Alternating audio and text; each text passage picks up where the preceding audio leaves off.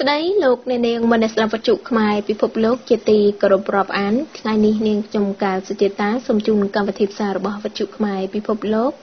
សម្រាប់ថ្ងៃច័ន្ទ14រោចខែស្រាបឆ្នាំរកានៅពុទ្ធសករាជ2561ត្រូវនៅថ្ងៃទី21ខែសីហាគ្រិស្តសករាជ2017លោកអ្នកនាងអ្នកស្ដាប់ជាទីមេត្រីក្នុងកັບសាររបស់យើងខ្ញុំថ្ងៃនេះលោកអ្នកនាងបានស្ដាប់នេតិសិភៅមេគាតកម្មសោកនាដកម្មរៀបរៀងដោយលោកបណ្ឌិតយឹមឆេងសូនអានជូនស្ដាប់ដោយលោកសានសវិតតាមដោយនេតិខ្មែរអើយក្រោកឡើងរៀបរៀងដោយលោកជាតិហង្សាបន្តមកមាននេតិសិភៅរឿងអង្គការជានរណានិពន្ធដោយលោកយាយទៀងអានដោយលោកសានសវិតបន្តមកមាននេតិតន្ត្រីប្រចាំថ្ងៃរួចហើយបញ្ចប់កម្មវិធីផ្សាយថ្ងៃនេះដោយនេតិពីនេះពីនោះរៀបរៀងដោយលោកសានសវិតចាហើយជាបឋមនេះសូមអញ្ជើញលោកអ្នកនាងស្ដាប់នេតិសិភៅមេគាតកម្មសោកនាដកម្មនិពន្ធដោយលោកយឹមឆេងសូននិងអានជូនដោយលោកសានសវិតរួមជាតិជាទីគោរពរាប់អាននេតិខ្មែរក្រោកឡើងមិនឃ្លាតទៅណាឆ្ងាយពីបងប្អូនរួមជាតិដែលមានសាច់ឈាមជាខ្មែរព្រមទាំងមានដួងព្រលឹងជាខ្មែរនោះឡើយក្រៅពីបងប្អូនជាខ្មែរខ្ញុំមិនហ៊ានហាមាត់អង្វរដល់ជនណាម្នាក់ឡើយព្រោះជនជាតិដទៃគេមិនមានជំរឿមនោសញ្ចេតនាកប់ជ្រៅនៅក្នុងបេះដូងគេដូចយើងជាកូនខ្មែរពិតប្រាកដនោះទេខ្ញុំនិយាយនេះមិនមែនមានន័យថាខ្ញុំមានគំនិតប្រកាន់ពូជសាសន៍ចង្អៀតចង្អល់នោះឡើយតែយើងម្នាក់គួរតែមានព្រំដែននៅក្នុងការតាក់ទងជាមួយជនបរទេសផងដែរយើងមិនត្រូវទុកចិត្តលើជនបរទេសទាំងស្រុងបានទេចូលចាំថាជនបរទេសរមែងតែគិតពីប្រយោជន៍ជាតិរបស់គេមុនប្រយោជន៍របស់ខ្មែរយើងដូច្នេះហើយទើបយើងឃើញនៅក្នុងសាស្ត្រាច្បាប់រាជនីតិបានចែងថាគុំទុកចិត្តបរទេសគុំទុកចិត្តអភិនិស្សគុំទុកចិត្តអភិប្រាយប្រើទំលែងខ្ពស់រំពឹងឲ្យឆ្ងាយស្ដាប់ពាក្យបរិយាយបណ្ដាំមេជីបាទសូមបើកវងកញ្ចក់ដើម្បីឲ្យបងប្អូនបានយល់ច្បាស់ខ្ញុំសូមពន្យល់ពាក្យខ្លះមួយបរទេសគឺសម្គាល់លើជនបរទេសឬមនុស្សនៅប្រទេសក្រៅឬមកតាក់ទងនឹងយើងឬក៏មករស់នៅក្នុងប្រទេសយើង2អភិនិស្សមានន័យថាអ្នកបួសឬក៏បព្វជិត3អភិប្រាយមានន័យថាអ្នកដែលមានសំនួនវោហាឬហៅវោហាកុសលជាអ្នកពូកែនិយាយ4ទំលែងមានន័យថាអង្គុយខ្ពស់5ពាក្យមេជីមានន័យថាមេបាឬព្រឹទ្ធាចារ្យក្នុងត្រកូលសម្បត្តិមុខកញ្ចក់វិញក្នុងទីនេះខ្ញុំមិនបានលើកយកទស្សនៈគុំទុកចិត្តបរទេសនេះមកបកស្រាយលម្អិតនោះទេព្រោះខ្ញុំយល់ឃើញថាបងប្អូនអាចយល់រួចហើយអំពីន័យបរទេសនេះតែយើងគួរចាប់អារម្មណ៍ថាហេតុអ្វីបានជាចាស់ទុំទូនមានកូនចៅកុំឲ្យទុកចិត្តបរទេសក្នុងបញ្ហាសង្គមខ្មែរទោះបីចាស់ទុំបានខិតខំចងក្រងជាក្បួនច្បាប់ដ៏ល្អប្រពៃរួចមកហើយក៏ដោយក៏កូនចៅខ្មែរមិនបានយកចិត្តទុកដាក់និង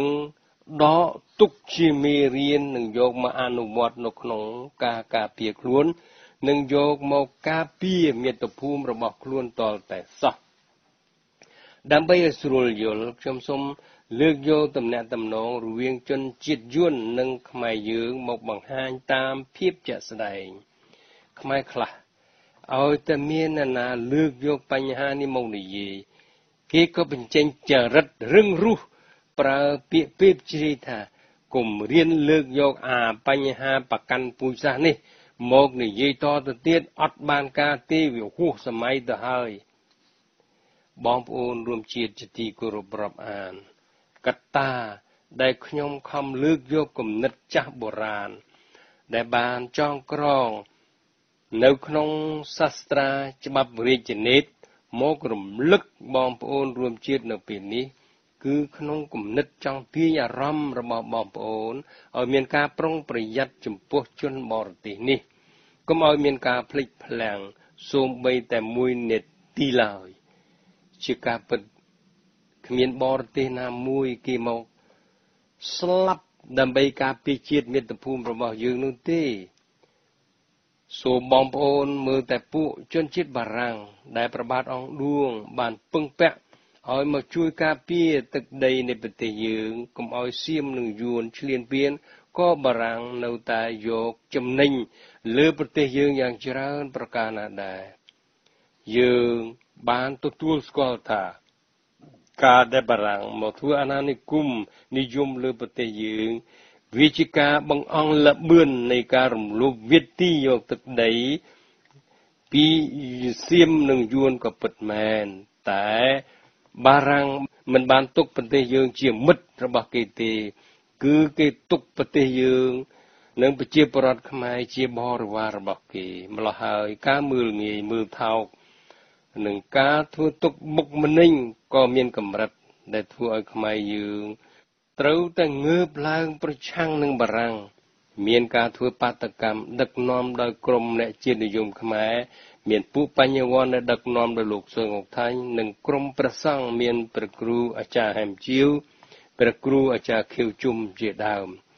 ដោយសារការតស៊ូដ៏ស្វិតស្វាញរហូតដល់បានទទួលឯករាជ្យនៅថ្ងៃទី9វិច្ឆិកា1953ផុតពីរឿងបារាំងអាណានិគមនិយមមកដល់ឆ្នាំ1956ក្រោយសន្និសីទនៅទីក្រុងបណ្ឌុងនៃប្រទេសឥណ្ឌូនេស៊ីសម្ដេចនរោត្តមសីហនុបានធ្លាក់ទៅក្នុងអន្ទាក់របស់ចិនកុម្មុយនីសនិងយួនកុម្មុយនីសដោយព្រះអង្គបានប្រគល់ទឹកដីកម្ពុជាដែលនៅខាងត្រើយខាងកើតទន្លេមេគង្គនិងខេត្តកំពតមួយភាគធំឲ្យទៅយួនយាកុងប្រើប្រាស់ជាមូលដ្ឋានទ័ពដើម្បីចេញទៅវាយទ័ពអាមេរិកកាំងនៅលើទឹកដីកម្ពុជាក្រោមឬហៅយួនខាងត្បូងឥឡូវយើងមើលពីនយោបាយដ៏គ្មានមូលដ្ឋាននេះនិងខ្វះនៅវិចារណញ្ញាណមិនគិតពីគ្រោះថ្នាក់ដល់ប្រទេសជាតិទៅអនាគតបែបនេះហើយទើបមាតុភូមិនៃយើងបានជួបនឹងមហាគ្រោះថ្នាក់ដ៏សែនធ្ងន់ហួសប្រមាណដែលយើងជាខ្មែរគ្រប់រូបមិនដែលនឹកស្មានដល់ម្ដងណាឡើយនៅក្នុងចំណុចនេះយើងមើលក្នុងការសែបគប់ជាមួយចិនតើកម្ពុជាបានអ្វីខ្លះពីប្រទេសចិនកុម្មុយនីសនេះខត្រង់នេះកម្ពុជានិងប្រជាពលរដ្ឋខ្មែរទទួលតែវិនិស្សកម្មគឺចិនប្រមូលដឹកស្រូវយកទៅប្រទេសចិនអស់ទុកឲ្យខ្មែរស៊ីតែបបររាវនិងដាច់ពោះស្លាប់រាល់ថ្ងៃឯចំណែកបរទេសយួនវិញតើកម្ពុជានិងប្រជាពលរដ្ឋខ្មែរបានទទួលអ្វីដែរក្រៅពីយួនរកគ្រប់វិធីជួយខ្មែរក្រហមសម្លាប់ប្រជាពលរដ្ឋខ្មែរឲ្យបានច្រើនជាអតិបរមាយួនបានខិតខំសម្លាប់ប្រជាពលរដ្ឋខ្មែរក្នុងល្បិចកំពូលមិនឲ្យខ្មែរដឹងខ្លួនយួនបានលាក់គំនួចល្បិចដ៏ជ្រៅមួយគឺយួនបានយកខ្មែរខួអន់ដូចជាដេរិឆានហ៊ុនសែនថ្មិលហេងសំរិនរកសាយឈុំនិងពួកនរកកញ្ចេះយួនទាំងឡាយដែលជាអ្នករដ្ឋការអាយ៉ងយួននៅក្នុងរដ្ឋាភិបាលកម្ពុជាសពថ្ងៃធ្វើតាមតែបញ្ជាយួននិងទីបំផុតកម្ពុជាទាំងមូលនឹងធ្លាក់ទៅក្នុងកណ្ដាប់ដៃយួនអ្វីជារបស់យួនលែងមានជារបស់ខ្មែរទៀតហើយពេលនោះហើយដែលយួនគេនាំគ្នាស្រែកជាយគោថាកូនចៅវៀតណាមបានធ្វើតាមបណ្ដាំរបស់ហ៊ូជីមិញបានសម្រេចជាស្ថាពរហើយដូច្នេះពាក្យបណ្ដាំនៅក្នុងសាស្ត្រាច្បាប់រាជនីតិនេះទុកជាបណ្ដាំដល់កូនខ្មែរគ្រប់រូបកុំភ្លេចខ្លួនរួមគ្នាទម្លាក់ពួកកញ្ចេះយួននៅក្នុងរដ្ឋាភិបាលសប្តាហ៍ថ្ងៃនេះឲ្យបានដាច់ខាតសូមចងចាំថាគ្មានអ្វីខ្លាំងជាងកម្លាំងមហាសាមគ្គីនេះឡើយក្រោកឡើងបងប្អូនអ្វីយើងធ្វើតាមច្បាប់ជាតិនិងអន្តរជាតិបាទជម្រាបសួរអស់លោកនាងមានអ្នកស្ដាប់វិទ្យុខ្មែរពិភពលោកជាទីគោរពរាប់អានថ្ងៃនេះខ្ញុំសូមបន្តរឿងអង្គការជានរណារបស់យាយទៀង ឬអ្នកស្រីគឹមធីអ៊ួយដែលកាលពីថ្ងៃមុនចូលមកដល់ត្រង់យាយទៀងត្រូវរត់គេចពីដែនរំដោះដើម្បីឲ្យផុតពីច្បាប់យួនជាមិញដែលបង្ខំឲ្យនាងរៀបការជាមួយនឹងយួនហើយក៏ភៀសខ្លួនទៅកាន់ទីក្រុងត្រវិញដែលពេលនោះរដ្ឋការបារាំងនៅគ្រប់គ្រងនៅឡើយតទៅនេះគឺជាវគ្គបន្តបាទ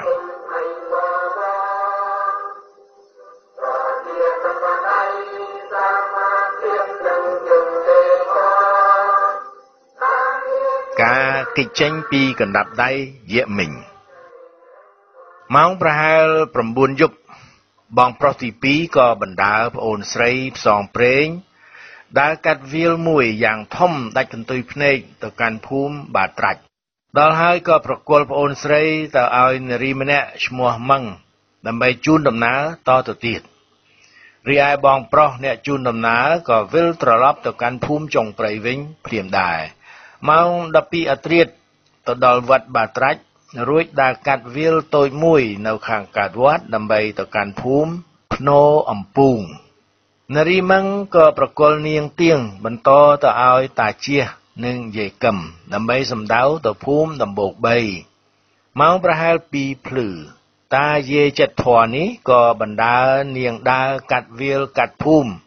ទោះហត់ក៏ខូយ៉ាងណាក៏ដោយក៏មិនហ៊ានសម្រាកឈប់ឡើយ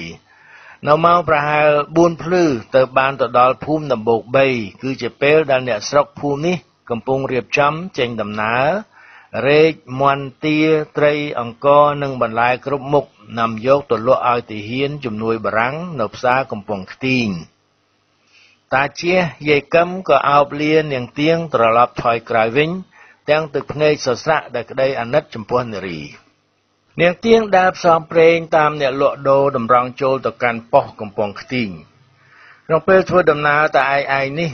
នាងទៀងកាំងមាត់រកពាក្យអ្វីនិយាយលេងចេញក្រៅពីសម្រក់ទឹកភ្នែកដោយមិនដឹងខ្លួន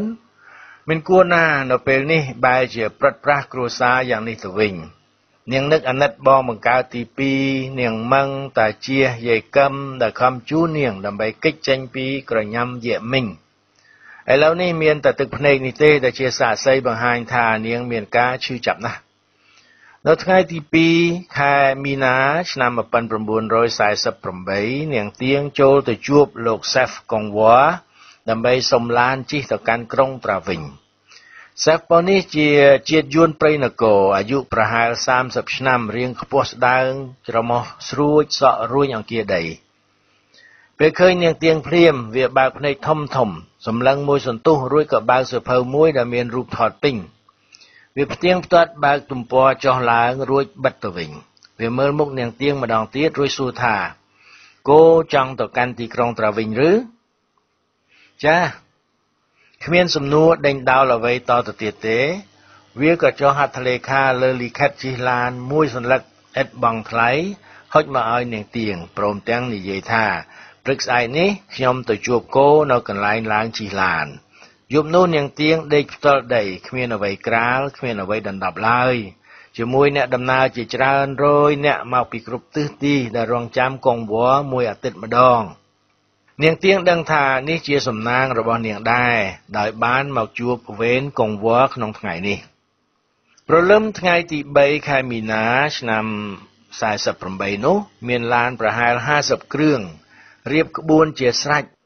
នៅតាមបណ្ដោយដងផ្លូវដែលមានក្បាលឡានបែរមុខឆ្ពោះទៅកាន់ខេត្តត្រាវិញរួចជាស្រេចម៉ោង 8 ព្រឹកកំពុងតែឆ្លេឆ្លារកឡានជិះស្រាប់តែឃើញយួនពីម្សិលមិញដើរតម្រង់មកមុខញញឹមរួចនាំនាងទៅបង្ហាញឡានដែលត្រូវឡើងជិះមានកន្លែងជិះយ៉ាងស្រួលបួលនាងទៀងមានមនោសញ្ចេតនានឹកអរគុណយួនដ៏មានចិត្តល្អដល់ចម្លែកនេះជាក្រៃលែងក្បួនឡានក៏ធ្វើដំណើរមកដល់ត្រាវិញនៅម៉ោងប្រហែល 4 រសៀលនាងទៀងមានចិត្តរំភើបជាក្រៃលែងដោយបានមកដល់ទីដៅដោយសុវត្ថិភាពដើរបានប្រហែល10ជំហានមនុស្សម្នាក់ចាប់ដៃនាងទៀងពីក្រោយជាប់នាងងាកក្រោយឃើញយួនម្នាក់ស្លៀកពាក់ជាប៉ូលីសអាយុប្រហែល27ឆ្នាំចាប់នាងដឹកដៃបណ្ដាលទៅកាន់ឡានជីបមួយដែលឈប់សម្ចតនៅក្បែរនោះស្រេច ដល់ឡានជីបហើយវាក៏បញ្ជាឲ្យនាងឡើងឡានខាងក្រោយដែលនៅលើពូកឡាននោះមានប៉ូលីសម្នាក់ទៀតអង្គុយរងចាំនាងទៀងជាយូរមកហើយប៉ូលីសនេះក៏ភ្ជាប់កំភ្លើងខ្លីមកលើនាងហើយក៏បញ្ជាឲ្យអ្នកបើកបរបញ្ឆេះឡានបើកតម្រង់ទៅកាន់ក្រសួងសន្តិសុខជាតិដោយសរសៀរតាមមាត់ទន្លេនាងទៀងស្រាលខ្លួនដោយសម្លេងស្ងួតបំពង់កចង់ដួលសន្លប់កំពុងតែភ័យតកមាក្នុងចិត្តស្រាប់តែឮសំឡេងមួយពីចម្ងាយជាភាសាខ្មែរខ្ញុំមិនជឿទើបតែសោះថាមានស្រីខ្មែរជាមេយៈមីងនាងទៀងបែរភ្នែកទៅរកម្ចាស់សំឡេងនាងឃើញបរិះអាយុប្រហែល34ឆ្នាំមាឌធំខ្ពស់សក់រួញអង្កាញ់មុខវែងច្រមុះស្រួចសម្បុរខ្មែរលោកនេះចង្អុលមកនាងទៀងរួចនិយាយបែបកំប្លែងជាមួយនឹងប៉ូលីសខ្មែរម្នាក់ដែលដើរជាមួយថានាងនេះឬជាមេយៈមីងលោកឈរច្រត់ចង្កេះសម្លឹងនាងទៀតយ៉ាងយូររួចក៏ហៅនាងចូលទៅការិយាល័យរបស់គាត់លោកចាប់ផ្ដើមសួរនាងឈ្មោះអីគីមធីអ៊ួយឈ្មោះឪពុកគីមវណ្ណៈឈ្មោះម្ដាយថាច់ធីឡើយលោកសម្លឹងមុខនាងទៀងស្រុកកំណើតភូមិចុងព្រៃស្រាប់តែលោកនេះដាក់ស្លាបពកាចុះរត់មកអោបជន់ជាប់ចោតទាំងទឹកភ្នែកសស្រាក់ព្រមទាំងនិយាយថាអាទៀងហើយឯងធំប៉ុណ្ណឹងទៅហើយមាត្រូវជាប្អូនជីដូនមួយរបស់ម្ដាយឯងថាច់ធីឡើយមាបែកចេញពីគាត់អស់រយៈពេល14ឆ្នាំហើយណាលោកនេះឈ្មោះថាច់ទីហុងបានចាក់ចេញពីស្រុកចុងព្រៃតាំងពីគាត់មានអាយុ20ឆ្នាំមកម្លេះដើម្បីចូលធ្វើទាហានបារាំងវាយកំទេចកុងសាងនៅឆ្នាំ1947បារាំងចាត់តែងតាំងលោកជាភ្នាក់ងារសន្តិសុខនៅខេត្តត្រាវិញព្រឹកមិញនេះលោកបានទទួលទូរលេខមួយច្បាប់ពីសេហ្វកុងវ៉ានៅប៉ុស្តិ៍កំពង់ខ្ទីងមានសេចក្តីជាអាតថាមាននារីខ្មែរយៈមីងម្នាក់ធ្វើដំណើរចូលកាន់ទីក្រុងត្រាវិញលោកថាច់ទីហុងក៏ចាត់ភ្នាក់ងារទៅរងចាំចាប់កំពុងតែជជែកសួរសុខទុក្ខគ្រួសារស្រាប់តែមានគេនำសម្បត្តិមួយមកជូនលោកអ្នកផ្ញើគឺសេហ្វប៉ុសកំពង់ខ្ទីងដដែលលោកថាច់ទីហុងហែកស្រោមសម្បត្តិរូបគំនូមួយសន្លឹកក៏ជ្រុះនៅលើតុលោកថាច់ទីហុងរើសរូបនោះមកមើលរួចហុចឲ្យនាងទៀងនាងឃើញរូបសម្បត្តិយំហ៊ូគឺរូបនាងទៀងថតគៀកកជាមួយស្រីយួនដែលមានចំណងជើងជាភាសាយួនមិត្តភាពយួនខ្មែរនាងទៀងយំបណ្ដារៀបរាប់ប្រាប់ឪពុកមាបណ្ដាពីការដែលយៈមីងបង្ខំឲ្យនាងធ្វើការឲ្យវាប្រាប់ពីគម្រោងការដែលវាចង់រៀបការជាមួយយួនពីការដែលនាងត្រូវតែបែកពីឪពុកម្ដាយរហូតបានមកជួបរូបគាត់នៅពេលនេះលោកថាច់ទីហុងស្ដាប់ក្មួយស្រីយំរៀបរាប់យល់ហើយក៏អស់ការសង្ស័យគាត់យល់ពីការដែលក្មួយខំរត់រកទីជម្រកគាត់យល់ដល់កលល្បិចយួនទាំងនោះទោះជាយៈមីងក្តីទោះជាយួនរដ្ឋការបារាំងក្តីដែលវាធ្វើបាបខ្មែរជំរុញអ្នកចេះដឹងឲ្យដើរដល់សភាពទល់ច្រករហូតដល់រត់ចោលមាតុភូមិទុកទឹកដីឲ្យវានៅយប់នោះក្រសួងសន្តិសុខជាតិត្រូវតែខិតនាងទៀងទុកតាមច្បាប់លោកថាច់ទីហុងនៅជាមួយក្មួយទល់ភ្លឺស្អែកឡើងលោកថាច់ទីហុងបណ្ដាលោកប៉ាន់ឡូវអធិការក្រសួងសិក្សាធិការបឋមសិក្សាខ្មែរមកជួបនាងទៀងលោកអធិការអោបនាងទៀងបញ្ជាក់នៅសេចក្តីអាណិតអាសូររួចហើយគាត់ក៏នាំនាងទៀងជាមួយលោកថាច់ទីហុងបណ្ដាឡើងឡានជីបដដែល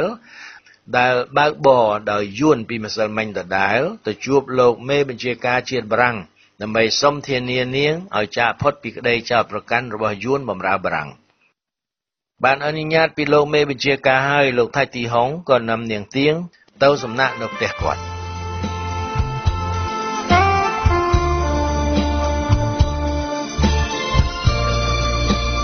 ការតាមព្យាបាទរបស់យៈមីង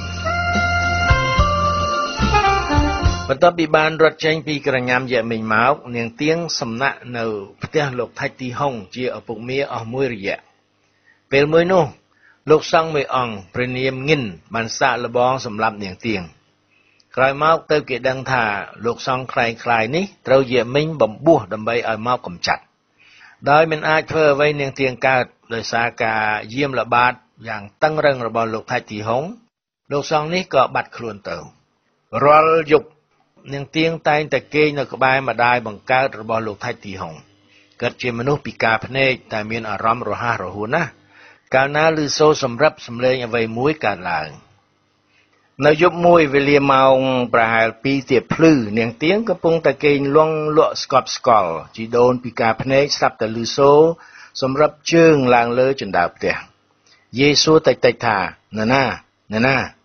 មិនលឺឆ្លើយទៀតយេក៏បន្តឹងសំឡេងស្រែកយ៉ាងខ្លាំងជួយផងយេមីងព្រោះនៅកាលៈទេសៈនោះយេមីងតែងតែចូលមកចាប់ចងខ្មែរបម្រើបារាំងជារៀងរាល់យប់លោកថាច់ទីហុងភ្ញាក់ដោយឮសំឡេងស្រែករបស់ម្ដាយក៏រត់សម្ដៅមកកន្លែងកើតហេតុមួយរំពេចមកដល់ព្រាមគាត់ក៏វូមវ៉ាមជាមួយនឹងឃាតករម្នាក់ដែលជាស្រីយួនដ៏សាហាវនេះក៏ចាក់គាត់ត្រូវធ្លុះបាតដៃពីម្ខាងទៅម្ខាងគឺគ្មាននរណាក្រៅពីកូនស្រីរបស់ប្រធានយេមីងទីវកឹងហើយដែលជាចៃដន្យត្រូវជាប្រពន្ធចុងរបស់លោកថាច់ទីហុងនោះទេក្រោយមកទៀតគាត់ដឹងថាស្រីយួននេះត្រូវបន្តបេសកកម្មជំនួសលោកសង្ឃคล้ายពីមុនក្រោយឃើញព្រឹត្តិការណ៍មិនស្រួលទោះបីជាជីដូននិងឪពុកមាខិតខៀងយ៉ាងណាក៏ដោយនាងទៀងក៏សម្រេចចិត្តត្រូវចាកចេញពីផ្ទះឪពុកមាជាដាច់ខាតដើរបណ្ដើរយំបណ្ដើរនាងទៀងចេញពីផ្ទះទៅជួបលោកប៉ាន់ឡូរាយរាប់ពីការព្យាបាទដែលកើតឡើងផ្ទួនគ្នានេះកំពុងតែនិយាយស្រាប់តែឃើញលោកថាច់ទីហុងដើរចូលមកដោយនឹមទាំងធំប៉ោសែតមកជាមួយផងប្រពន្ធរបស់គាត់ឈ្មោះធំសំទាំងពីរនាក់មានអាយុជាង60ហើយគាត់មកធានានាងទៀងទៅផ្គត់ផ្គង់បាយទឹកឲ្យសំណាក់នៅពេលថ្ងៃតែពេលយប់គាត់មិនហ៊ានធានាទេដោយមកពីផ្ទះរបស់គាត់នៅឆ្ងាយដាច់ស្រយាលពីទីប្រជុំជនពេកទោះបីខ្លួនគាត់ផ្ទាល់នឹងប្រពន្ធក៏តែងតែនាំគ្នាទៅជ្រកកោនពួនដេកនៅក្នុងវត្តពោធិសាលរាជជារៀងរាល់យប់ដែរក្នុងកាលៈទេសៈនោះគ្រប់ខ្មែរកម្ពុជាក្រោមដែលជាអ្នកបម្រើបារាំងតែងតែលាក់ខ្លួនពួនអាត្មានៅពេលយប់ដូចសត្វកណ្ដុរព្រឹកឡើងទៅក្រោកទៅធ្វើការជាធម្មតានៅក្រុងត្រាវិញពេលនោះមានតែនាងទៀងម្នាក់ឯងគាត់ដែលជាអ្នករដ្ឋការស្រីតើឲ្យនាងទៅជ្រកនៅឯណាបើនៅក្មេងទៅតែបាន20ឆ្នាំពេលលោកទាំង3នាក់កំពុងដើរផ្លូវទល់ច្រកសំឡេងហ្វ្រាំងបានលិនលឺងើតនៅមុខផ្ទះយើងសម្លឹងទៅឃើញមនុស្សម្នាក់មៀតមំសង្ហាសក់ស្លូតកាត់ឡុងសុងមុខវែងច្រមុះស្រួចរឹកពៀស្ទើស្រីស្ទើប្រុសស្លៀកពាក់ទាហានមនុស្សចម្លែកផ្អែកកង់មិនទាន់ស្រួលបួលផងក៏ស្ទុះមកអោបនាងទៀងទឹកភ្នែកហូរសស្រាក់ព្រមទាំងនិយាយថាអាទៀងអើយខ្ញុំមិននឹកស្មានថាឯងបានគេចផុតពីគ្រោះថ្នាក់យ៉ាងនេះហើយបានមកជួបខ្ញុំទេនាងទៀងក៏អោបមនុស្សនោះវិញព្រមទាំងនិយាយតិចៗឡើងថាបងបាពេលនោះលោកទាំង3នាក់ទៅជាស្រឡង្កាំងដោយឃើញកាយវិការដ៏ចម្លែកនៃយុវជនយុវនារីខ្មែរកម្ពុជាក្រោមក្មេងៗដែលលោតអោបគ្នាយ៉ាងនេះព្រោះកាលនៅជំនាន់នោះកូនខ្មែរនៅកម្ពុជាក្រោមទាំងប្រុសទាំងស្រីមានក្រឹតវិន័យតឹងរឹងណាស់សូម្បីតែនិយាយគ្នាក្នុងទីស្ងាត់ក៏ត្រូវហាមឃាត់ដែរលឺនាងទៀងហៅថាបងបាដូច្នោះទើបលោកទាំងអស់ស្គាល់ថាមនុស្សដ៏ចម្លែកនេះគឺញ៉ាងធីបាជាមនុស្សមានភេទស្ទើរប្រុសស្ទើរស្រីតាំងពីតូចមកស្លៀកពាក់ជាស្រីដើរលេងនិងរស់នៅតែជាមួយស្រីនៅឆ្នាំ1940នៅពេលដែលនាងទៀងមករៀននៅទីក្រុងត្រាវិញនាងទៀងនៅផ្ទះជាមួយនឹងញ៉ាងធីបានៅភូមិរាយឆ្នាំ1946នាងទៀងត្រូវចេញទៅធ្វើគ្រូបង្រៀននៅប៉ុស្តិ៍ងាបាទាំងពីរនាក់ក៏ត្រូវបែកគ្នាតាំងពីនោះរហូតមកទើបតែបានជួបនៅថ្ងៃនេះនាងទៀងកាន់ដៃញ៉ាងធីបាជាប់សួរបណ្ដើរថាបងបាឯងធ្វើអ្វីសប្តាហ៍ថ្ងៃនេះកាលពី 2-3 ថ្ងៃនេះខ្ញុំសម្រេចចិត្តចូលធ្វើទាហានជាអ្នកបកប្រែភាសានៅប៉ុស្តិ៍ភូមិរាយខាងជើងផ្ទះធំប៉ោសែតណាខ្ញុំមានឋានន្តរស័ក្តិជាពលតូសប្តាហ៍ថ្ងៃនេះខ្ញុំដាក់ឈ្មោះជាប្រុសវិញថាញ៉ាងបានាងទៀងបានស្ដាប់សពគ្រប់ក៏ដកដៃចេញឈរសម្លឹងញ៉ាងបាស្រឡង្កាំងទាំងមាត់មួយសន្ទុះនឹកក្នុងចិត្តថាយីអញឈួតហើយតាលោតអោបប្រុសកណ្ដាលវាលចំពោះមុខឪពុកមានិងចៅហ្វាយនាយត្រូវបង់វិន័យស្រីអស់រលីងនាងនឹកគួរឲ្យខ្មាស់អៀនជាក្រៃលែងនាងក៏លោតទៅអោបឪពុកមាយំសស្រាក់ព្រមទាំងសំពះសំទោសនៅកាយវិការដែលនាងបានធ្វើខុសនោះលោកថាច់ទីហុងដៃស្ដាំកាន់ដៃនាងទៀងដៃឆ្វេងកាន់ស្មាញ៉ាងបាយ៉ាងត្រេកអរព្រមទាំងនិយាយថាប្រសើរណាស់យើងអាចដោះស្រាយបញ្ហាអាទៀងបានមួយរយៈយ៉ាងងាយរឿងអាទៀងឯងអោប ញ៉ាងបាបាញ់មិញនេះគ្មានទោសគ្មានបង់ក្រិតវិន័យអ្វីទេឥឡូវនេះខ្ញុំសម្រេចជាបន្ទាន់គឺពេលប្រលប់មើលមនុស្សមិនស្គាល់អាទៀងត្រូវស្លៀកពាក់ជាទាហានរងចាំញ៉ាងបាចំណែកឯញ៉ាងបាត្រូវតែមកទទួលអាទៀងនាំយកទៅក្នុងប៉ុស្តិ៍ជាមួយផងនៅពេលប្រលឹមឡើងមុនពេលប្រជាជនក្រោកអាទៀងត្រូវតែក្រោកឡើងទៅសំណាក់នៅផ្ទះធំប៉ោសែតវិញតើយោបល់ខ្ញុំនេះញ៉ាងបាឯងយល់យ៉ាងម៉េចដែរខ្ញុំស្ម័គ្រចិត្តជួយឧបត្ថម្ភអាទៀងគ្រប់មធ្យោបាយដែលខ្ញុំអាចធ្វើទៅកើតចំណែកឯលោកប៉ាន់ឡូវក៏ធានារ៉ាប់រងចាត់តែងតាំងនាងទៀងជាគ្រូបង្រៀនឡើងវិញក្នុងខែឧសភា1945អ្នកគ្រូទៀងបង្រៀនកូនសិស្សខ្មែរអំពីមុខវិជ្ជាខ្មែរបារាំងនៅសាលាបឋមសិក្សាដែលតាំងនៅទីក្រុងត្រាវិញចំណែកឯយៈមិញវិញវាក្តៅក្រហាយណាស់ដោយមិនគួរផ្លិតស្នៀតឲ្យមនុស្សដែលវាទុកចិត្តហើយដែលដឹងវិធានការសម្ងាត់របស់វាអស់ទៅហើយនោះគេចចេញពីខ្សែរយៈរបស់វាបានយ៉ាងនេះទេដូច្នេះវាគិតថាត្រូវតែសម្លាប់នាងទៀងលុះត្រាតែបានដើម្បីទុកជាគំរូថ្ងៃមួយលោកថាច់ទីហុងទទួលសម្បត្តិ2ច្បាប់របស់តាគីមវណ្ណៈពីព្រះហស្ថព្រះសង្ឃមួយអង្គព្រះនាមឡំរឿងសម្បត្តិទី1សម្រាប់លោកថាច់ទីហុងដែលបញ្ជាក់ប្រាប់ពីអាសយដ្ឋានរបស់គូដណ្ដឹងនាងទៀងលោកគៀងអិនមិនបងអង្គយូគាត់ក៏វាយទូរលេខមួយច្បាប់ភ្លាមតែ4ថ្ងៃក្រោយមកក្រសួងសន្តិសុខនៅព្រៃនគរបានវាយទូរលេខតបមកវិញថាលោកគៀងអិនបានផ្លាស់ទៅធ្វើការនៅក្រសួងសន្តិសុខនៅកម្ពុជាកណ្ដាលខេត្តបាត់ដំបងបាត់ទៅហើយសម្បត្តិទី2សម្រាប់នាងទៀងសម្បត្តិបានរៀបរាប់ពីការតាមឆាឆៅរបស់យៈមិញតាំងពីនាងទៀងគេចចេញមកតាគីមវណ្ណៈមិនសូវបានធ្វើការងារអ្វីទេព្រោះយៈមិញតែងតែហៅកាត់ឲ្យមកមើលការកាប់សម្លាប់របស់ពួកវាទៅលើប្រជាពលរដ្ឋខ្មែរស្លូតត្រង់ដែលវាចោទថាជាមនុស្សក្បត់ជារៀងរាល់ពេលសម្លាប់យៈកុងតែងតែនិយាយថាបើម៉ែអ៊ំលៃលោកទៅយកអាទៀងវិលចូលដែនដីរំដោះវិញក្នុងពេលឆាប់ៗនេះវានឹងលើកលែងទោសឲ្យរួចខ្លួនតែបើមិនដូច្នោះទេនៅពេលណាដែលក្រសួងមានសមត្ថកិច្ចទៅតាមចាប់បានបាក់ត្រូវតែសម្លាប់ចែកគ្នាមើលនិងទុកជាគំរូឡាដោយសារតែការសម្លាប់មនុស្សដើម្បីបន្លាចជាផ្ទួនយ៉ាងនេះយាយតាភ័យតក់ស្លុតជាក្រៃលែងកាត់ផ្ដាំកូនគាត់ថាដាច់ខាតត្រូវតែរត់ភៀសខ្លួនទៅកម្ពុជាកណ្ដាលព្រោះយៈមិញមិនបញ្ឈប់ការព្យាបាទរបស់វាទេនាងទៀងក៏ផ្ញើសម្បត្តិមួយទៀតទៅគូដណ្ដឹងតាមអាសយដ្ឋានថ្មីរៀបរាប់ពីទុក្ខវេទនានិងការភេទភ័យអស់រយៈពេល19ខែមកហើយនៅថ្ងៃទី17ខែកក្កដា1948ជាថ្ងៃបញ្ចប់ការសិក្សារបស់កូនសិស្សនៅសាលារៀនគេប្រារព្ធធ្វើពិធីចែករង្វាន់ដល់អ្នករៀនពូកែអ្នកគ្រូទៀងចូលផ្ទះនៅម៉ោង1រសៀលយឺតជាងធម្មតាទៅដល់ផ្ទះនាងភ្ញាក់ព្រឺតភ័យរន្ធត់ដោយឃើញខ្មោចលងព្រោះឃើញមនុស្សចម្លែកម្នាក់អង្គុយក្នុងបន្ទប់ទទួលភ្ញៀវបរិសុទ្ធនោះមានធំមាំខ្ពស់ដូចតាសង់មុខមូលពុកមាត់និងពុកចង្ការស្រមោមសម្បុរខ្មៅឃ្លីកស្លៀកពាក់ទាហានបរិសុទ្ធចម្លែកញញឹមឃើញតែធ្មេញសស្គុះតែនាងទៀងដើរហួសចូលទៅក្នុងបន្ទប់បាត់ដោយនឹកគិតថាយីបើអញមានប្តីរបៀបនេះស្លាប់ទៅវិញប្រសើរជាងលុះផ្លាស់សម្លៀកបំពាក់រួចហើយនាងក៏ដើរទៅបន្ទប់ចង្ក្រានបាយបំរុងញ៉ាំបាយស្រាប់តែធំសំដើរមកកាន់ស្មានាងទៀងរួចនិយាយថាអាទៀងថ្ងៃនេះអ៊ំធ្វើបាយទទួលភ្ញៀវពិសេសម្នាក់និងមិត្តភ័ក្តិរបស់តា2-3នាក់ទៀតមានញ៉ាងធីបាមករួមជាមួយផងនាងទៀងសម្លឹងមុខធំសំហើយសួរថាតើនរណាជាភ្ញៀវពិសេសនោះធំសំសម្លឹងមុខនាងទៀងយ៉ាងយូរទៅឆ្លើយថា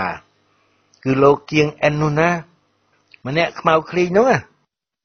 នឹងហើយនាងទៀងដើរទៅគៀនជញ្ជាំងអង្គុយយំបង្ហូរទឹកភ្នែកដូចនឹកអាណិតខ្លួនតែនៅក្នុងបន្ទប់ទទួលភ្ញៀវឯនោះវិញគេឮសូរតែសំណើចលោកមាថាច់ទីហុងក្អាកក្អាយជាងគេឯងគិតសប្បាយដែលឃើញក្មួយគាត់មានវាសនាល្អសង្ឃឹមថានឹងបានគេចរួចពីគ្រោះថ្នាក់ចំណែកធំប៉ោសែតក៏ត្រេកអរណាស់ដែរគាត់ដើរសំដៅមកលើកដៃអង្អែលក្បាលក្មួយស្រីជាទីស្រឡាញ់ព្រមទាំងនិយាយថាក្មួយសម្លាញ់ស្អែកនេះក្មួយចាក់ផុតពីទុក្ខភ័យលេងដើរជ្រោកដេកដោយសត្វកណ្ដុរតទៅទៀតហើយធំត្រេកអរណាស់ដោយបានឃើញក្មួយរួចពីភ័យតែធំក៏ស្ដាយណាស់ដែរដោយឃើញក្មួយត្រូវឃ្លាតទៅឆ្ងាយសែនឆ្ងាយយ៉ាងនេះ នាងទៀងអោបធំសែតហើយទ្រហោយំឡើងថាធំអើយវាសនាខ្ញុំអីក៏អាផាប់ម្លេះទៅមុខមិនរួចថយក្រោយក៏មិនកើតឬហើយក៏យំតទៅទៀតធំសែតស្រឡាំងកាំងស្មានថាក្មួយច្បាស់ជាបានសបាយដោយមានគូដណ្ដឹងមកនាំទៅរកសន្តិសុខពេលនោះប្រពន្ធគាត់ចាប់ដៃទៅបញ្យល់ថាអាទៀងមិនដែលឃើញមុខគូដណ្ដឹងវាទេថ្ងៃនេះវាទៅតែឃើញជាលើកទី1វាគ្មានចិត្តប្រតិបត្តិអីឡើយធំសែតយកដៃទះថ្ងាសហើយក៏និយាយឡើងតិចៗថាវីវហើយធ្វើម៉េចទៅយឺតពេលទៅហើយ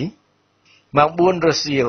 ភ្ញៀវទាំងអស់ត្រឡប់ទៅវិញលោកគៀងអិនថ្លែងអំណរគុណម្ចាស់ផ្ទះជាពិសេសញ៉ាងធីបាគាត់និយាយទៅធំសែតថាស្អែកនេះគាត់នឹងមកនាំអាទៀងចេញដំណើរទៅហើយកប៉ាល់កងវ៉ាចេញទៅនៅវេលាម៉ោង 3 រសៀលបើខកខានត្រូវតែចាំមួយអាទិត្យទៀតទៅបានស្អែកឡើងអស់លោកដដែលមកដល់ផ្ទះធំប៉ៅសែតដើម្បីជូនដំណើរអ្នកទាំងពីរស្រាប់តែបាត់នាងទៀងទាំងអស់គ្នាជ្រួលច្របល់ដើររកលោកថៃទីហុងខំដើររកក្មួយធំសែតខ្សឹបប្រាប់គាត់ថាអាទៀងមិនស្រឡាញ់លោកគៀងអិនទេវីវហើយធ្វើម៉េចទៅលោកថៃទីហុងនិយាយឡើងចុះបើលោកគៀងអិនជាគូដណ្ដឹងតាមប្រពៃណីខំកាត់ទឹកដីព្រៃទន្លេកាត់ក្របរំសៀវមកតាមរោងហើយឥឡូវបែរជាដូចនេះទៅវិញអស់មួយសន្ទុះធំលោកក៏រកឃើញនាងទៀងនៅក្នុងបន្ទប់ទឹកគាត់ចូលទៅដល់ចាប់ដៃក្មួយមកដាក់លើទ្រូងរួចនិយាយបញ្យល់យ៉ាងច្រើនទីបំផុតគាត់ប្រាប់នាងទៀងថាបើសិនជាយាកមីងចាប់នាងបានជីវិតរបស់នាងនឹងត្រូវផុតរត់ហើយដូច្នេះនាងត្រូវតែចាកចេញពីទីនេះជាដាច់ខាតកុំបង្អង់ទីបំផុតនាងទៀងត្រូវតែធ្វើតាមបញ្ជារបស់បងប្អូនចាស់ទុំទាំងទើសទាល់កប៉ាល់បន្លឺសំឡេងកញ្ចែមួយយ៉ាងវែង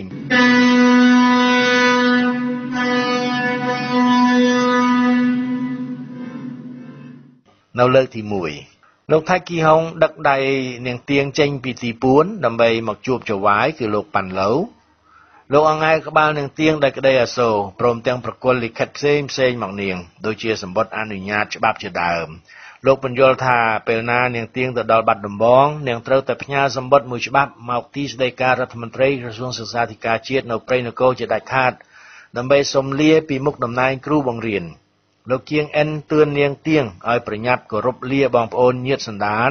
ព្រោះពេលវេលាមកដល់ហើយនាងទៀងក៏លើកដៃសំពះលាអស់លោកទាំងអស់នាងអោបញ៉ាងធីបាដែលជាមិត្តភក្តិដ៏កំសត់កំរនឹងគ្នាតាំងពីតូចហើយថ្លែងអំណរគុណយ៉ាងជ្រាលជ្រៅដែលបានជួយជ្រោមជ្រែងដល់អស់ពីចិត្តពីថ្លើមនាងគោរពអោបលាធំសែតនិងធំសំអរគុណលោកមានគុណទាំងពីរយ៉ាងខ្លាំងនាងសំពះលាលោកមាថាច់ទីហុងនិងលោកប៉ាន់ឡូវដោយគោរព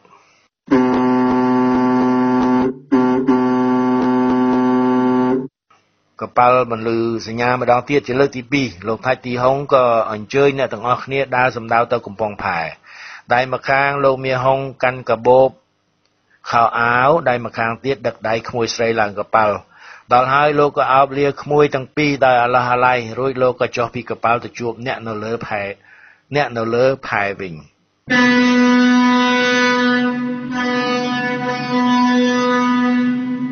កប៉ាល់បន្លឺសញ្ញាម្ដងទៀតជាលើកទី3រួចក៏ធ្វើដំណើរចាកចេញពីកំពង់ផែសន្សឹមដោយទុកអ្នកជូនដំណើរឲ្យលើកដៃបក់រវិចមកអ្នកទាំងពីរទាំងអាឡោះអាល័យនាងទៀងឃើញលោកមាហុងយកដៃអោបក្បាលយំដោយកូនក្មេងលេងខ្មាស់អៀនអ្នកជិតខាងលោកយំប្រុសតូចចិត្តនឹងខ្លួនឯងដែលគ្មានសមត្ថភាពការពារក្មួយស្រីបែរជាបណ្ដោយឲ្យនាងបែកចេញពីខ្លួនទៅតាមប្រុសម្នាក់ដែលនាងមិនដែលស្គាល់និងគ្មានចិត្តស្រឡាញ់បន្តិចសោះក្រឡេកមើលមកខាងក្នុងកប៉ាល់មានសុទ្ធតែទាហានជាតិបារាំងខ្មែរតែ2-3នាក់ម៉ង់ឃើញដូច្នេះអ្នកទាំងអស់គ្នាគ្មានអ្វីនិយាយទៀតក្រៅពីសម្រក់ទឹកភ្នែកតែប៉ុណ្ណោះកប៉ាល់បរមកដល់មាត់ពីមគោឡៅគោជាងរួចហើយត្រឡប់បាត់ទៅឆ្វេងដើម្បីសម្ដៅទៅខេត្តព្រែកឫស្សីស្រាប់តែជួបពួកយាមិញដាក់អន្ទាក់រងចាំបាញ់ដូចលេខផ្ទុះទាហានបារាំងក្រាបស្បាបគ្រប់គ្នាតែនាងទៀងមិនក្រាបទេព្រោះនឹកក្នុងចិត្តថាបើស្លាប់ពេលនេះទៅវាប្រសើរជាងរស់នៅហើយប្រហែលជាបានសុខសាន្តទៀតផងតែនៅខាងមុខកប៉ាល់ធំមានកប៉ាល់តូចបើកពីមុខផ្ទុកអង្គរពេញ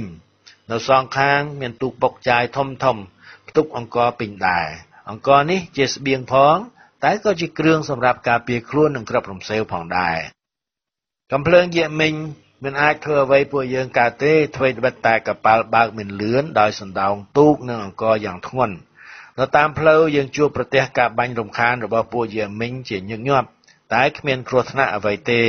ព្រោះកំភ្លើងវាជាកំភ្លើងធុនមូស្កតុងដែលបាញ់មិនអាចធ្លាយរហូតដល់កប៉ាល់យើងបានឡើយមានពេលខ្លះទាហានបារាំងធុញទ្រាន់ក៏បាញ់តទល់វិញមួយរាវដោយកំភ្លើងមិត្តយ៉ែតបណ្ដាលឲ្យបូដូយស្លាប់និងប្រកាច់ស្លាប់បាសជើងជ្រងថ្ងៃទី3ម៉ោងប្រហែល11ព្រឹកក្បួនកប៉ាល់បរមកដល់ខេត្តព្រែកឫស្សីនាយសេហ្វកុងវ៉ាសម្រេចឲ្យអ្នកដំណើរទាំងអស់ចុះពីកប៉ាល់ឡើងរថភ្លើងវិញដើម្បីសម្រាលកប៉ាល់ដែលត្រូវដឹកអង្គរទៅព្រៃនគរនេះ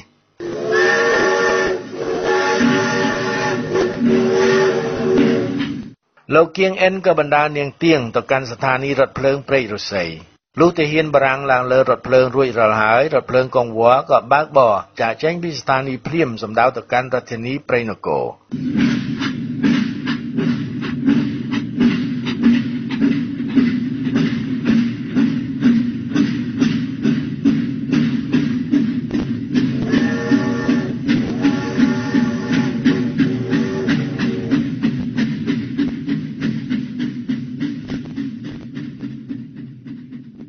នៅម៉ោង5រសៀលយើងទាំងពីរនាក់ធ្វើដំណើរមកដល់ព្រៃនគរប្រកបដោយសេចក្តីសុខលោកគៀងអិនយកនាងទៀងទៅផ្ញើនឹងយាយជីនៅវត្តចន្ទរាំងសីសិនរួចហើយលោកដើរស៊ើបសួររកឡានកុងវ៉ាដើម្បីធ្វើដំណើរបន្តទៅរាជធានីភ្នំពេញទៀតនៅថ្ងៃទី30ខែកក្កដាឆ្នាំ1948វេលាម៉ោងប្រហែល10ព្រឹកលោកគៀងអិនមកទទួលនាងទៀងចេញពីវត្តបណ្ដាទៅកាន់ក្បួនឡានកុងវ៉ាដែលស្ថិតនៅចម្ងាយប្រហែល500ម៉ែត្រពីវត្តលោកបង្ហាញនាងទៀងដល់សេហ្វកុងវ៉ាថានាងជាប្អូនជីដូនមួយកំព្រាឪពុកម្ដាយលោកត្រូវនាំនាងទៅបន្តការសិក្សាទៀតនៅភ្នំពេញលោកសេហ្វកុងវ៉ាជាតិបារាំងរារែកបន្តិចតែលោកជាមនុស្សចិត្តធម៌ក៏យល់ព្រមហើយបង្គាប់ឲ្យនាងទៀងស្លៀកពាក់ជាទាហានដោយគេឯងដែរព្រោះឡានកុងវ៉ានេះសម្រាប់ដឹកតែទាហានទេនៅពេលដែលទាហានឡើងលើឡានរួចស្រេចបាច់ហើយក្បួនឡានក៏ធ្វើដំណើរចេញពីទីនោះ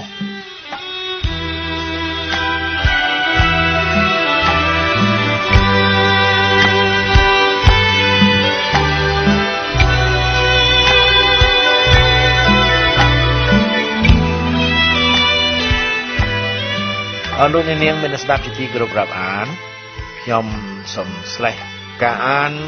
សភៅរឿងអង្គការចេតនារបស់យាយទៀងតាត្រឹមនេះសិន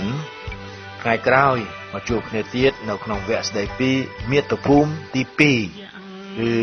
ពេលដែលយាយទៀងធ្វើដំណើរមកដល់ស្រុកខ្មែរគឺកម្ពុជាកណ្ដាលបាទសម្រាប់ថ្ងៃនេះសូមអរគុណលោកអ្នកនាងដែលទ្រាំស្ដាប់រវែងបន្តិចយ៉ាងណាក៏ដោយសូមអរគុណហើយជម្រាបលាបាទ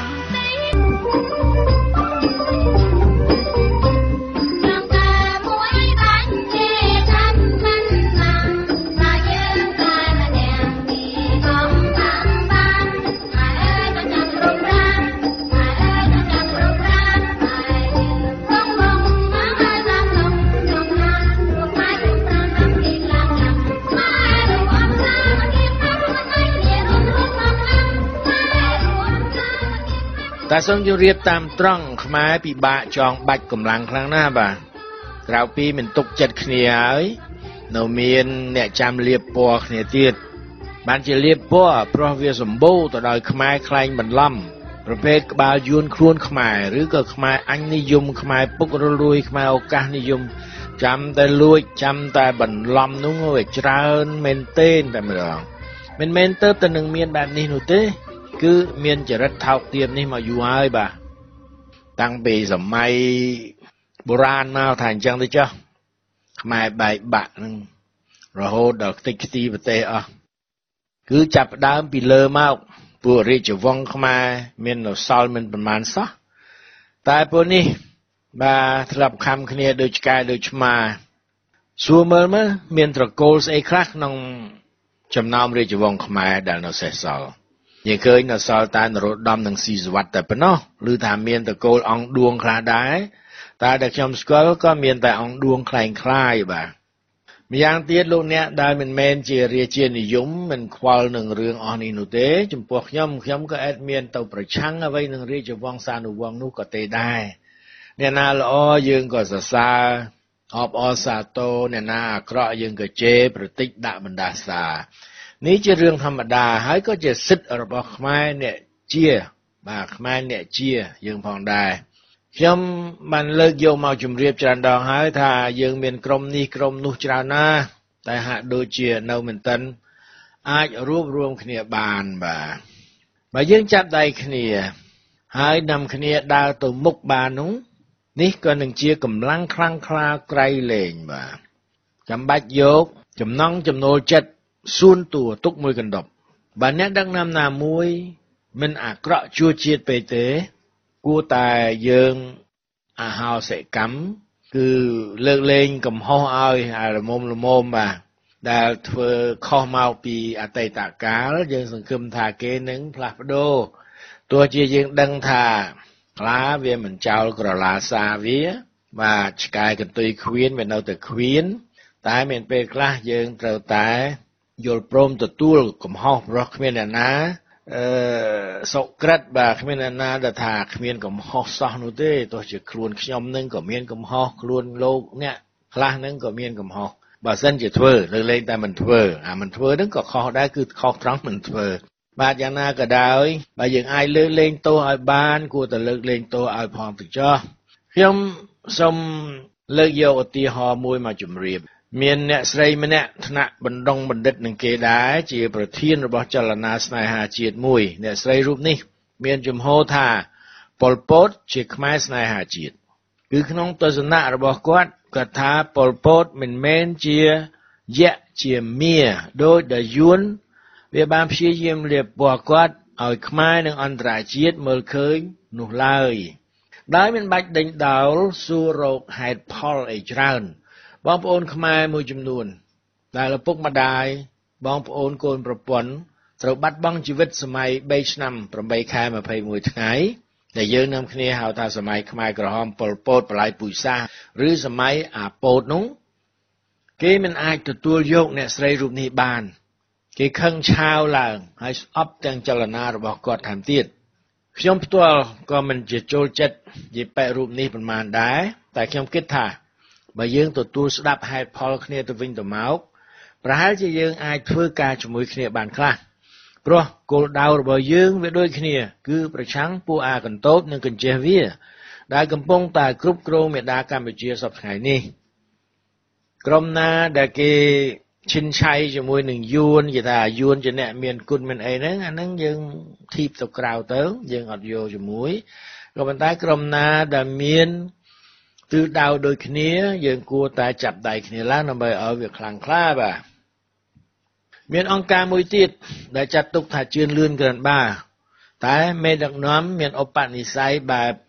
យើងថាម៉េចឆ្លើយបន្តិចដែលជារឿងគួរឲ្យស្ដាយ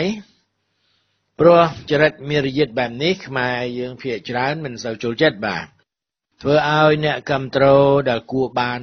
10ទៅជាបានតែ6 7ប៉ុណ្ណោះនេះជាការប្រៀបធៀបបាទលើពីនេះទៅទៀតកាលណាមានមនុស្សមិនចូលចិត្តហើយក៏ធ្វើឲ្យមានពាក្យចចាមអារាមចាក់ដោតលៀបពណ៌ប្រភេទព័ត៌មានមិនពិតគឺពិតខ្លះខុសខ្លះអីហ្នឹងអះអាងថាបរិះរូបនេះជាភ្នាក់ងាររបស់សត្រូវជារនុកក្នុងរបស់ CPP ថាអីចេះថាអីចោះតើតែខូចអស់មែនក៏មិនដឹងកុហកក៏មិនដឹងបើមានមេដឹកនាំមួយប្រភេទទៀតគឺពិបាកទុកចិត្តណាស់ព្រោះខ្លួនឯងធ្វើឲ្យខ្មែររកទុកចិត្តមិនបានសំសត្រូវវាចង់សម្លាប់បុគ្គលនេះទៀតផងវាក៏ឆ្លៀតគ្រប់ឱកាសដែលបុគ្គលរូបនេះធ្វើកំហុសដើម្បីបំពងសម្លេងពង្រីករូបភាពឲ្យខ្មែរមើលឃើញកាន់តែច្បាស់ថាជាមេដឹកនាំដែលទុកចិត្តមិនបានរហូតដល់កោះយករឿងសម័យឪមកទម្លាក់កំហុសលើកូនទៅទៀត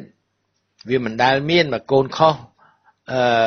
ឪទទួលកំហុសឬក៏ឪខុសកូនត្រូវទទួលកំហុសដែរវាមិនដែលមានអញ្ចឹងក៏ប៉ុន្តែពួកនៅភ្នំពេញពួកចម្លើយទាំងឡាយហ្នឹងវានៅតែស្រែកអញ្ចឹងឪឯងណាក្បត់ជាតិដូច្នេះឯងត្រូវក្បត់ជាតិ អានេះឈួតហ្មងធ្វើមើលថាបើឪវាក្បត់ជាតិវានឹងជាចៅដែរជាក្បត់ជាតិដែរឬមិនបាទបរិះរូបនេះគឺលោកសំរងស៊ីបាទគួរឲ្យស្ដាយណាស់ខ្ញុំនិយាយច្រើនដងហើយថាលោកសំរងស៊ីមានសមត្ថភាពខាងបញ្ញាអាចគ្រប់គ្រងប្រទេសបានមែនទេអ្នកណាក៏គ្រប់គ្រងប្រទេសបានដែរបើមនុស្សយ៉ាងអាខ្វាងវាគ្រប់គ្រងបានឆ្កែឆ្មាឯណាក៏គ្រប់គ្រងបានដែរហើយតែមានឱកាសក៏ប៉ុន្តែលោកសំរងស៊ីមិនមានបុគ្គលិកលក្ខណៈជាមេដឹកនាំប្រទេសបាទគួរឲ្យស្ដាយលោកមិនព្រមស្ដាប់អ្នកណាទាំងអស់មិនថាជាមិត្តភ័ក្តិអ្នកមានបំណងល្អយ៉ាងណានោះទេហើយលោកស្ដាប់ក៏តែប្រពន្ធនឹងអាមេថោងជំវិញខ្លួនលោកតែប៉ុណ្ណោះបើខ្ញុំកត់សង្កលរឿងនេះខុសខ្ញុំសូមឲ្យលោកអ្នកនាងទៅទឹកអាខ្វាងមួយជើងបាទ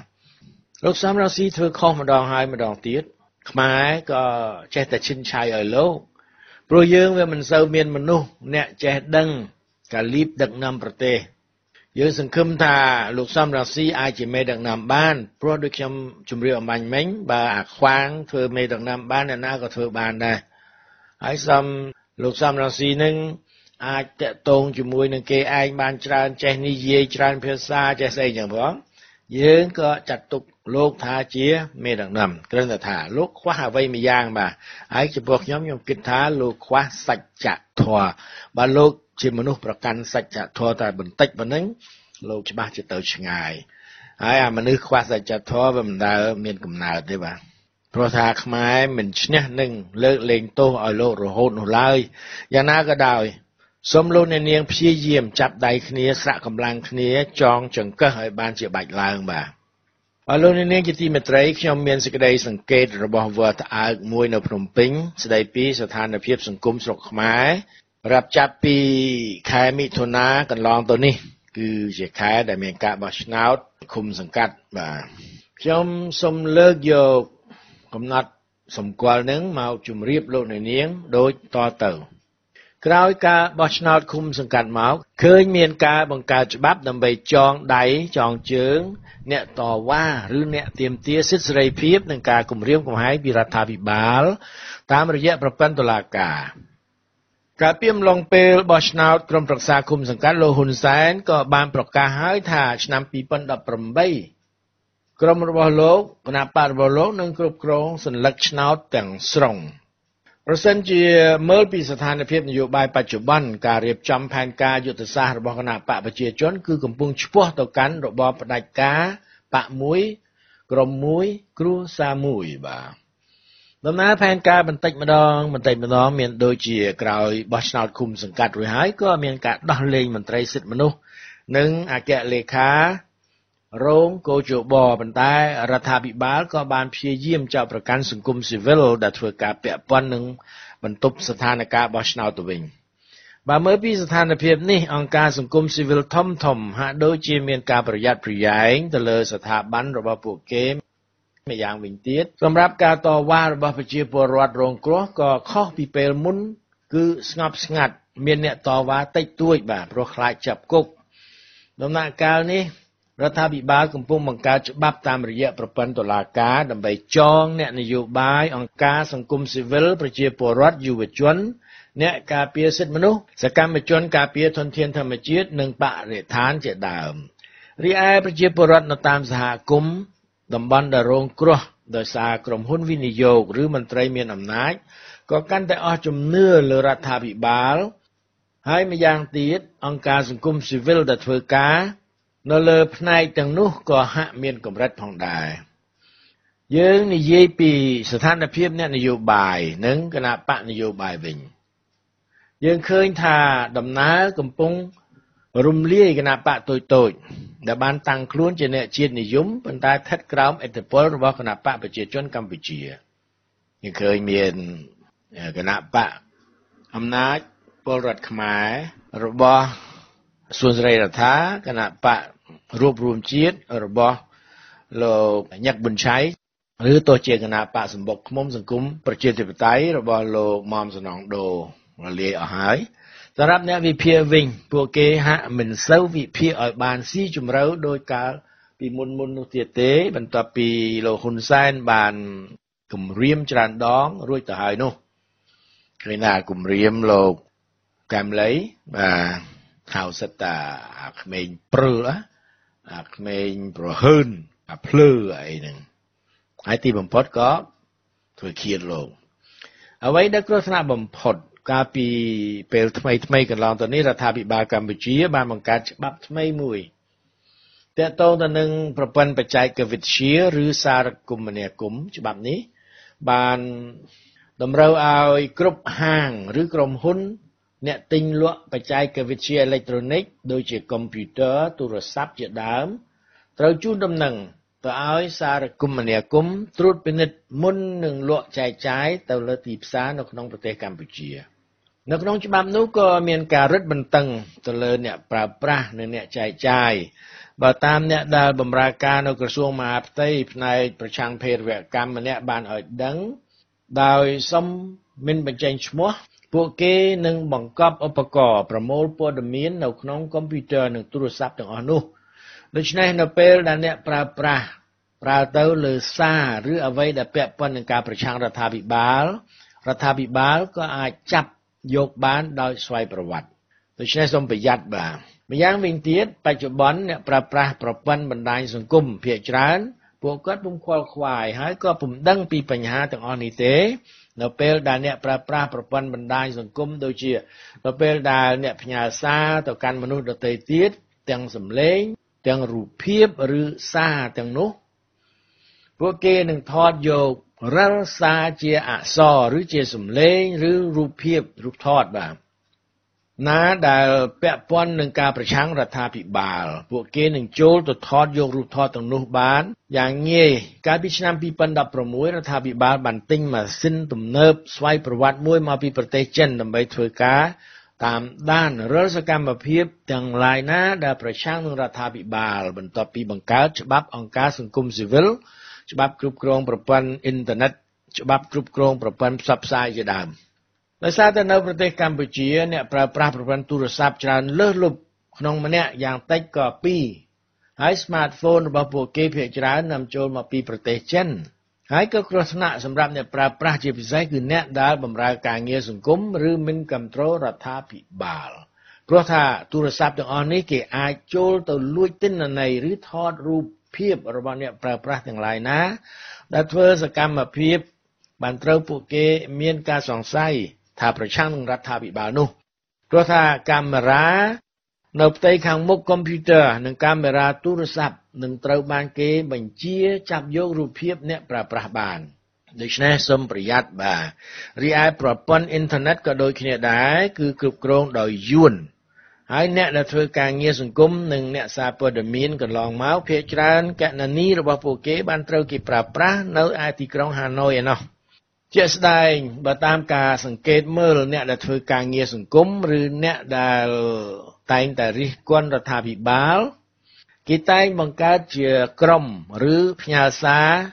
ដែលគ្រោះថ្នាក់សម្រាប់ខ្លួនដោយពុំបានគិតពីហានិភ័យថានឹងមានអ្វីកើតឡើងនោះទេកម្ពុជាកំពុងធ្វើដំណើរទៅរករបបផ្ដាច់ការប៉ុន្តែប្រសិនជាខ្មែរទាំងអស់ដែលចង់ទាមទារសិទ្ធិសេរីភាពមិនបានពិចារណាហើយធ្វើអ្វីនិយាយអ្វីទៅតាម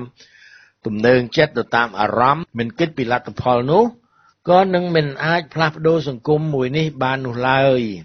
យើងស្អប់កុម្មុយនីសប៉ុន្តែយើងមិនបានសិក្សាពីកុម្មុយនីសហេតុអី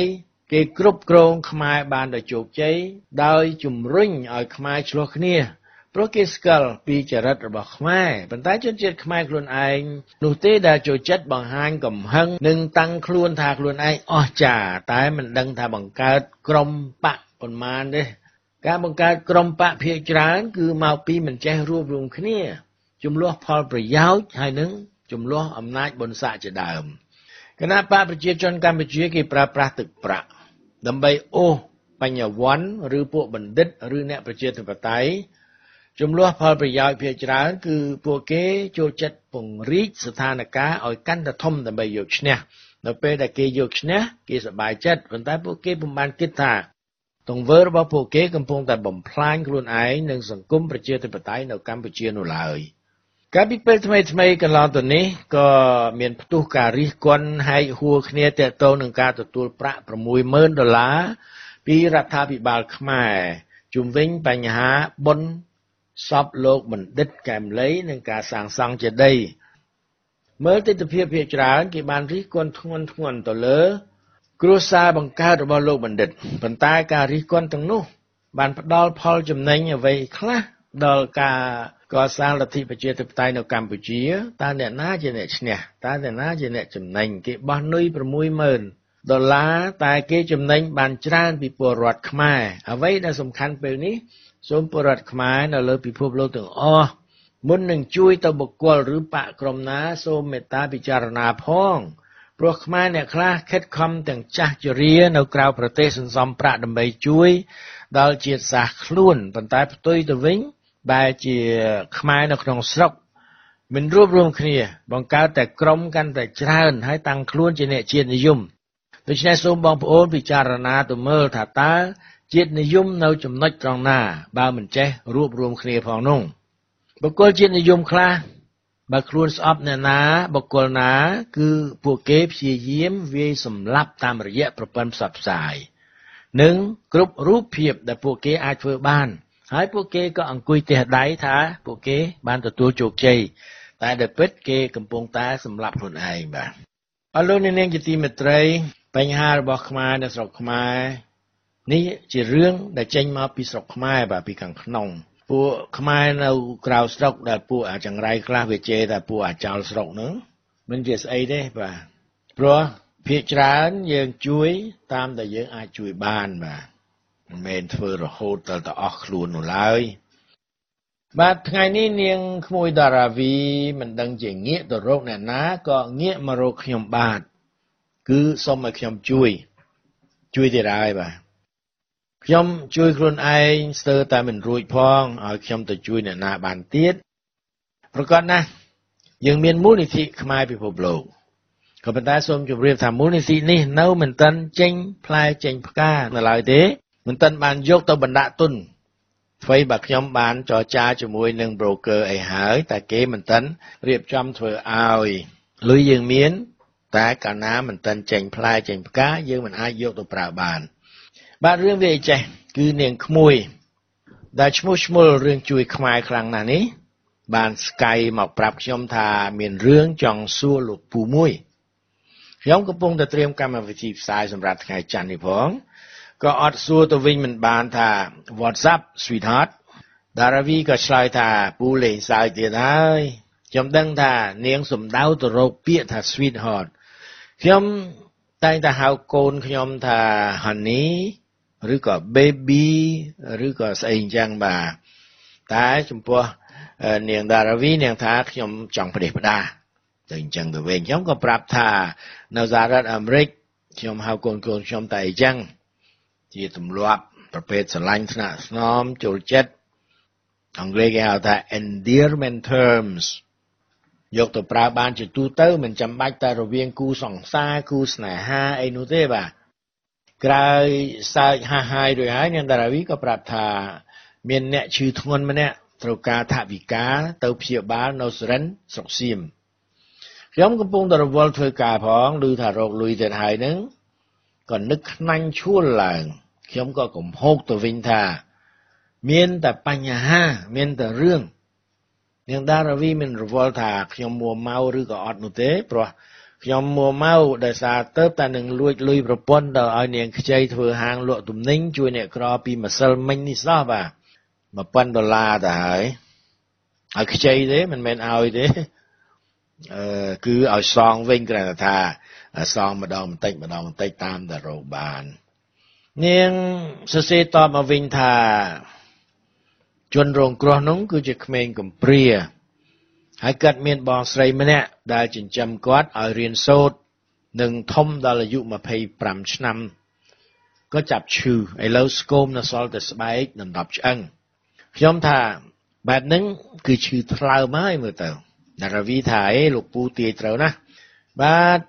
ជំងឺនៅស្រុកខ្មែរមិនសូវពិបាកស្មានមិនសូវពិបាកទាយទេបើមិនកើតអេដក៏កើតជំងឺថ្លើមបាទអេប៉ាទីទីសអីអស់ហ្នឹងតារាវីបន្តថាក្មួយបាន post នៅលើ Facebook រកជំនួយមកជួយគាត់ដែរតែទៅតែនឹងបាន$50តែប៉ុណ្ណោះ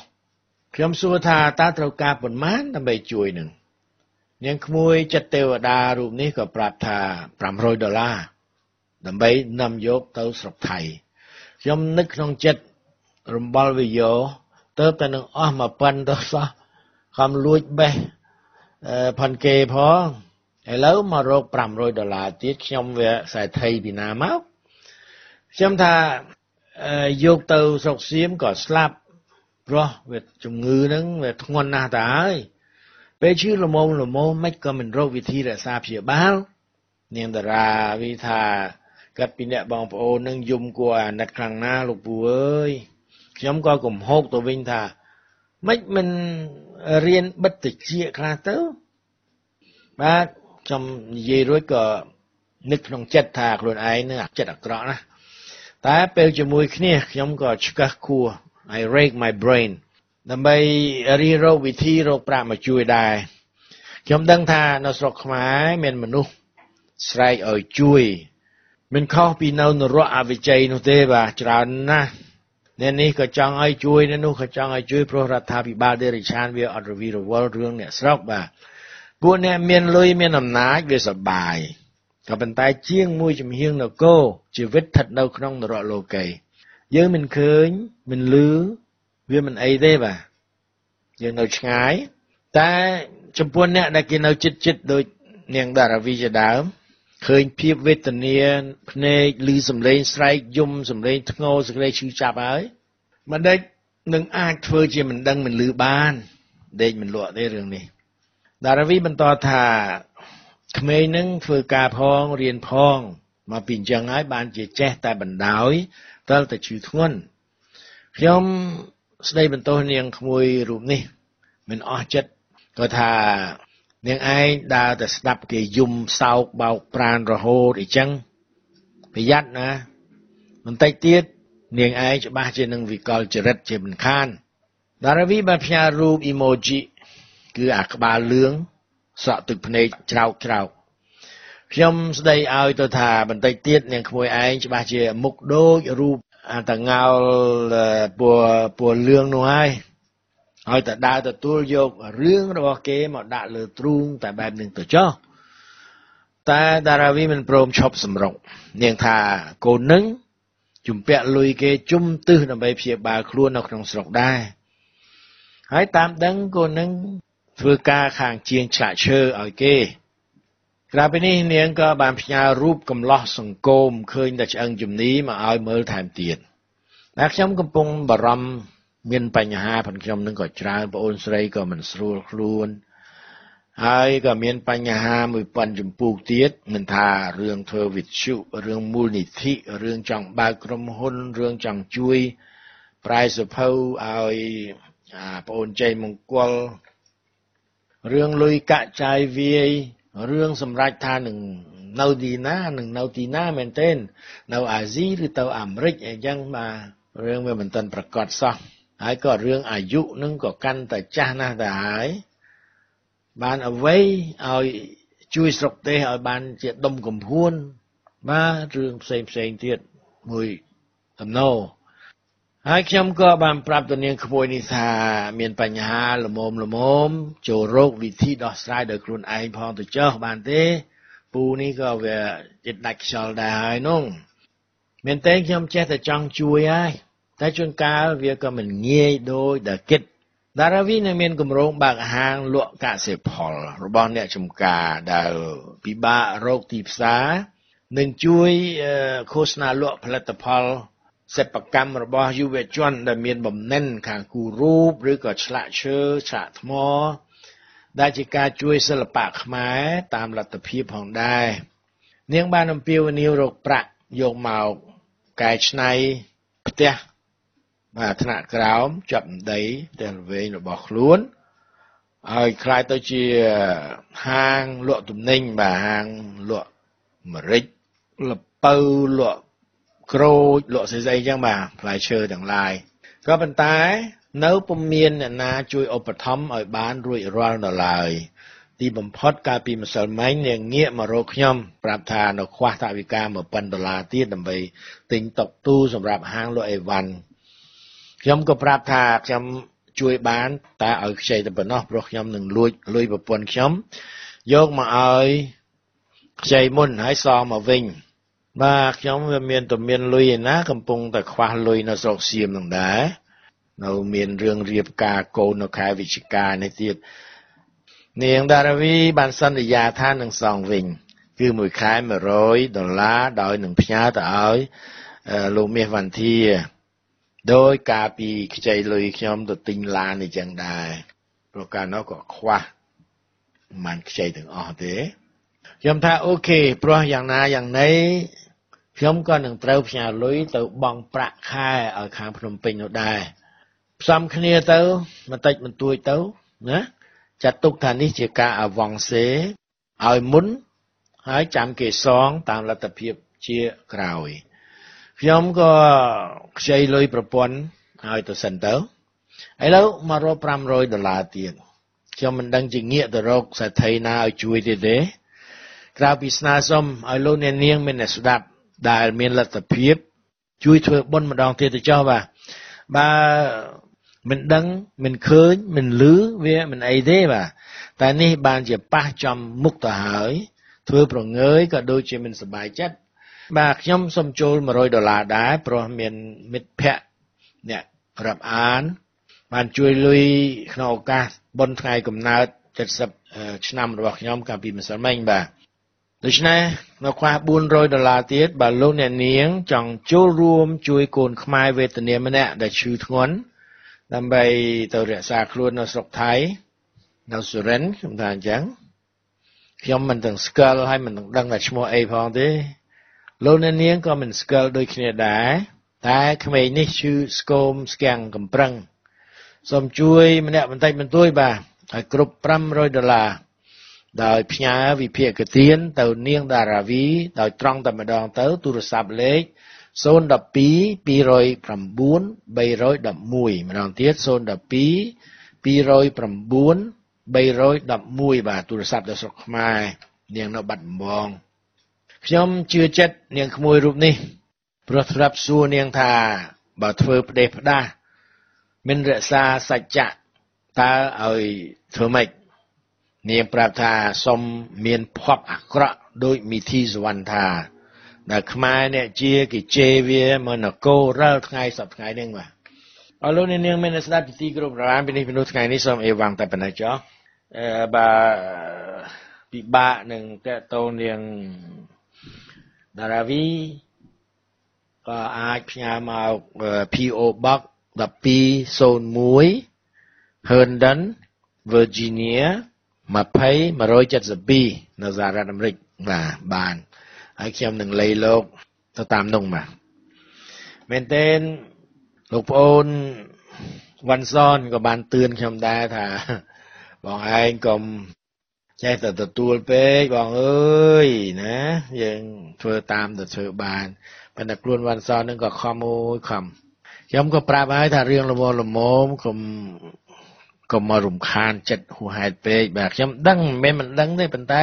រឿងរបស់យើងមិនមែនជួយមនុស្សម្នាក់ពីរនាក់នឹងទេរឿងរបស់យើងត្រូវបដូរប្រព័ន្ធទាំងមូលបាទដើម្បីឲ្យជួយមនុស្សបានច្រើនយើងត្រូវធ្វើធំជាងនឹងមិនមែនធ្វើកំពេចកំប៉ុកអញ្ចឹងទេគេថាពេលនេះដឹងថាម៉េចឥឡូវដឹងរឿងនឹងទៅហើយវាត្រូវតែធ្វើបាទមុននឹងជម្រាបលាខ្ញុំសូមទឿនបាទសូមទឿនបងប្អូនខ្មែរដែលនៅសហរដ្ឋអាមេរិកជាពិសេសនៅរដ្ឋចំនួន14ដែលនៅថ្ងៃច័ន្ទនេះនឹងមានសូរ្យគ្រាសកណ្ដាលថ្ងៃត្រង់រយៈពេលជាង2នាទីគឺព្រះច័ន្ទនឹងបាំងព្រះអាទិត្យពេញទីធ្វើឲ្យងងឹតស្លុងដោយពេលយប់បាទនៅកណ្ដាលថ្ងៃត្រង់តែម្ដងបាតុភូតនេះនឹងកើតមានពីរដ្ឋ Oregon នៅខាងលិចរហូតដល់ South Carolina នៅខាងកើតបាទលោកអ្នកនាងដែលស្ថិតនៅក្នុងរដ្ឋទាំង14គឺ1 Oregon, Idaho, Wyoming, Montana, Iowa, Kansas, Nebraska, Missouri, Illinois, Kentucky, Tennessee, Georgia, North Carolina ហើយនិង South Carolina សូមប្រយ័ត្នបាទកុំងើយមើលព្រះអាទិត្យដោយភ្នែកទទេគេបានទឿនកុំឲ្យលោកអ្នកនាងមើលសូរ្យគ្រាសនេះដោយពំពាក់វ៉ែនតាពិសេសបាទវ៉ែនតាខ្មៅហ្នឹងក៏មិនគ្រប់គ្រាន់គេថាត្រូវតែមានវ៉ែនតាពិសេស bà phụ nữ tế ở mơ từ nông tức dục caoឬក៏កថាងអីដាក់ទឹកទៅហើយយើងមើលក្នុងនឹងមើលឃើញដូចតែគ្នាទេកុំមើល direct កុំមើលចំតែម្ដងបាទវ៉ែនតាពិសេសហ្នឹងឮថាលក់ដាច់គ្មានសល់ទេនៅតាមហាងផ្សេងបាទហើយយកល្អសូមអញ្ជើញមើលនៅលើកញ្ចក់ទូរទស្សន៍វិញក៏បានព្រោះថាអង្គការ NASA នឹងមានផ្សាយពីរឿងនេះចាប់ពីម៉ោង 12 ថ្ងៃត្រង់រហូតដល់ម៉ោង 1 ឬម៉ោង 2 រសៀលបាទអរលោកអ្នកនាងមានស្ដាប់ជាទីគោរពរាប់អានពីនេះពីនោះថ្ងៃនេះសូមអេវ៉ាំង